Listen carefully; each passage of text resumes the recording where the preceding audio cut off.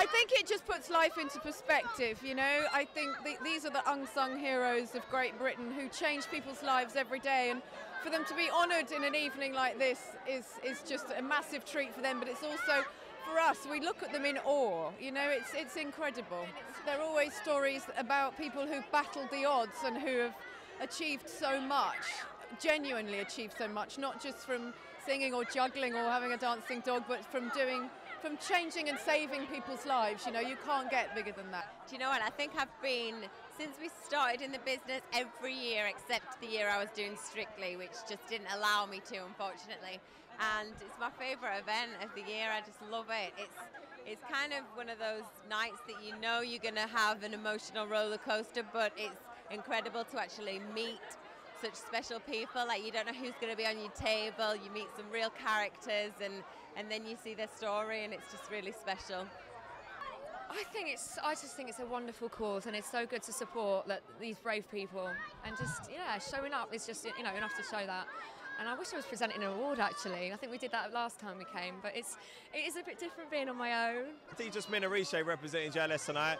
But yeah, of course, Arisha's here with AJ, Rochelle's here with the girls, so it'd be nice to spend some time with the missus and my bandmate, yeah, for sure. And finally, what are you most looking forward to tonight? Most looking forward to seeing all of the stories, you know. As I said, it's very inspirational tonight, and you get to meet some incredibly courageous people, and it is what it says, it's the pride of Britain. It's great to be, British, and it's great to see, the stories that the people that have come out today. Yeah, it does keep getting better and better. I think, we've been a band 10 years, and we've come a lot over the last 10 years. I don't know exactly how many times, but I think as I get older as well, I find it harder to watch without crying and getting emotional. I've got a hanky tonight. So this is for tonight's stories. But yeah, it's so inspiring. It's an amazing night. We feel very privileged to be invited along to to witness the stories and hopefully get to meet a few of the people as well. It's always nice to go and meet them afterwards. Yeah, red carpet's all right. This is actually quite chilled. It's not too intimidating. Everyone's here, I think.